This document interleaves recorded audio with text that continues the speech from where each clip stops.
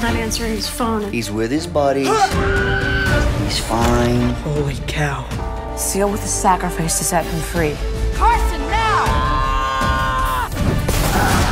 I gotta imagine that starring in Spirit Halloween, the movie, you're a big Halloween fan. I have a lot of guilt actually surrounding Halloween, but I really, you know how you get these ideas as a parent of what you want to be and do. Like my mom was this incredible artist in so many ways, and she would make my brother and I epic Halloween costumes. Like I was Queen Elizabeth one year. She made me a tornado one year with 12 different tiers of fabric and a Fisher-Price helicopter, mounted on a black beanie.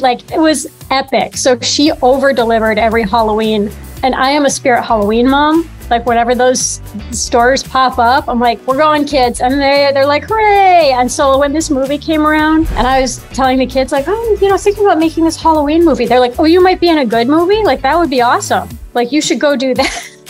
I mean, I haven't fact-checked this, but I think this is the first retail store being adapted into a movie. How did you react when you first heard that they were doing this? I do think it's unusual. I've not heard of, say, Bass Pro Shops, the movie. That'd be weird. Right. I can't really think of another retail store that would make a good movie.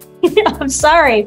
Not to smack anybody down right now, but Claire's the movie, not sure. Were you nervous at all that they that they could make that work as a concept, hearing about it before you read the script? What's funny about the whole thing as a concept, the only likely transition from retail store to the cinemas is, yes, I get it, a little bit unorthodox, but the movie works just plain as a movie. So it takes place in a Spirit Halloween store. They could have called it Spirited Halloween, and it would have just been some kind of weird ripoff. It's really just a fun story that's a coming of age, story about these kids. And so it's just great that the store is sort of game to make it, really. Do you get free costumes from Spirit Halloween for life? Is that part of the contract? I should talk to someone about that. I've certainly given them enough money. They really come through for me. I'm not crafty and handy like my mom. I'm a Spirit Halloween mom.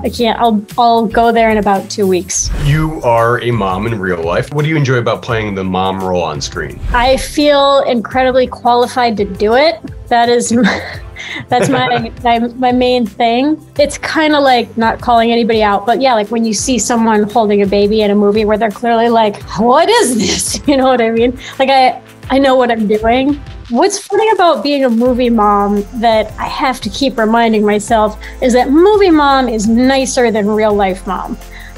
In the beginning of the movie, I'm having some harsh words with my sort of he's given me attitude, my preteen in this movie. I'm sort of yelling at him to cut it out and this and that. And I'm using my real mom voice. And they very discreetly but creatively cut away from me being that angry.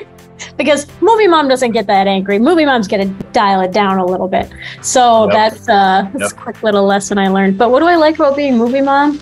Way more relaxed schedule, fantastically easy, and close to home. Have you done a lot of mom roles? I have not. I'm just starting to make that mom money, Kevin. Just getting it now. I had to wait a long time. Starting to make that mom cash. Yeah, right? I was the mom in the remake of She's All That called He's All That. So yeah, mom of teens, here we come.